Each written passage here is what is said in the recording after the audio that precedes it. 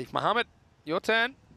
And he hits one pretty well, and that's out of here. Maximo. Well, there you go. Atif. He does like to call himself an all-rounder, and with shots like this, I'm not going to disagree.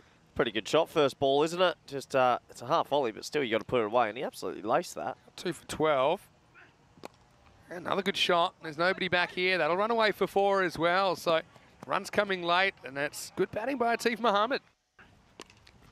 Full toss. This will be another boundary. Shot. So Atif's come out and gone 6-4-4, and that one's going to bounce off the officials' table. Oh! Smacked down to the ground, and Atif continues his good run. Maximo brings up the 100. Still 5 balls remaining.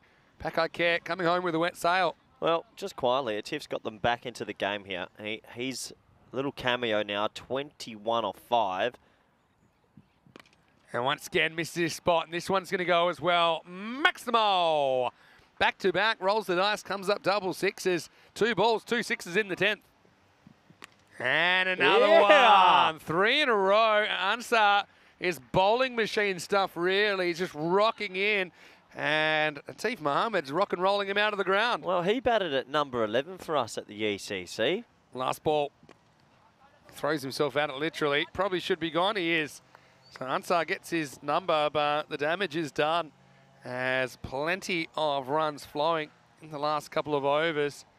That last over ends up going magical. 22 come off it.